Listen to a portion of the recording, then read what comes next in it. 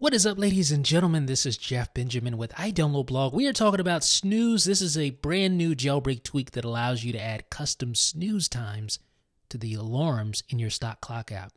So once you hit the little plus sign to add a new alarm, you configure it, and then at the bottom you'll see this snooze time. You tap that and you can change the default 9-minute snooze time to any numerical value that you want to change it to. For instance, you can change it to a decimal value, 0.1 minute, so 6 seconds. Yes, indeed, a 6-second snooze time. Of course, you don't have to make it just 6 seconds. You can change that to whatever you want it to be. But for this example, I'm going to show you what a 6-second snooze time is like. It's kind of annoying. Obviously, if you're laying down, you're sleeping, you hit the snooze button, and your alarm goes off 6 seconds later, it's kind of pointless.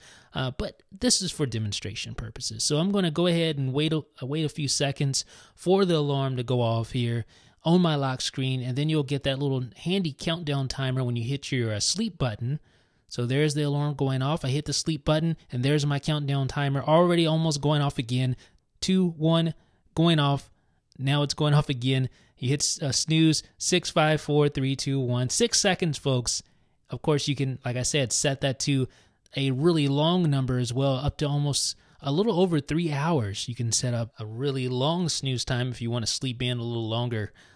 So all this is possible courtesy of this jailbreak tweak called Snooze. It's available right now for only 99 cents on Cydia's Big Boss repo. I highly recommend it. If you want to set up custom snooze times, there's no better tweak than this. Let me know what you guys think in the comment section. This is Jeff with iDownloadBlog.